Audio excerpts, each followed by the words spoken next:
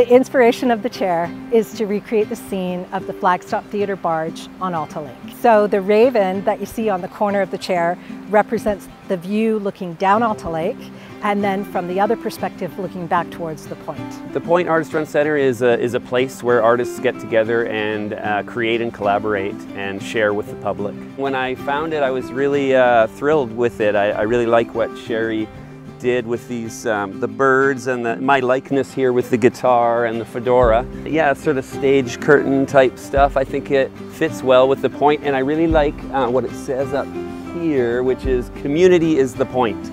I think that is just great. So obviously community is the point, because the point is made up from the community, but also community is the point. This is lifting the community.